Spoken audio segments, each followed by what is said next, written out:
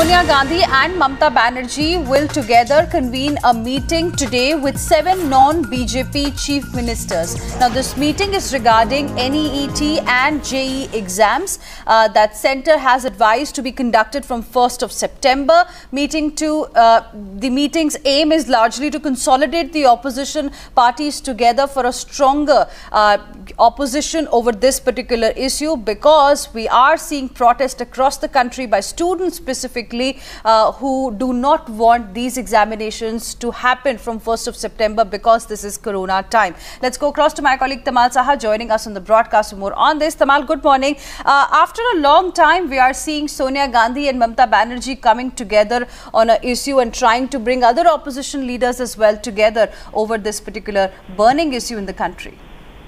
Well, absolutely. After a very long lull, Mamata Banerjee and Sonia Gandhi would be together, taking up charge to meet with other opposition leaders, and especially here in this case, opposition chief ministers, so that they can come to a consensus as what can be the road ahead with regards to NEET and JEE exams. We also have to understand that Mamata Banerjee, before calling for this opposition meeting, she had written 3 letters to the Prime Minister, first on 11th July, the second on August 24, and the last one was yesterday.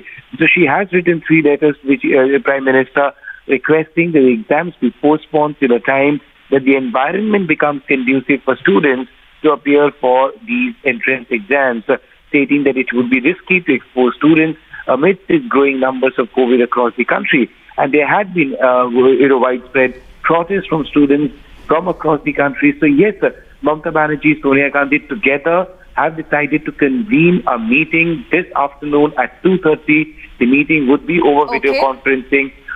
Maharashtra Chief Minister Uddhav Thackeray would be attending it. Right. Jharkhand Chief Minister Hemant Soren would be attending it. And that apart, all other Congress Chief Ministers will also be joining it.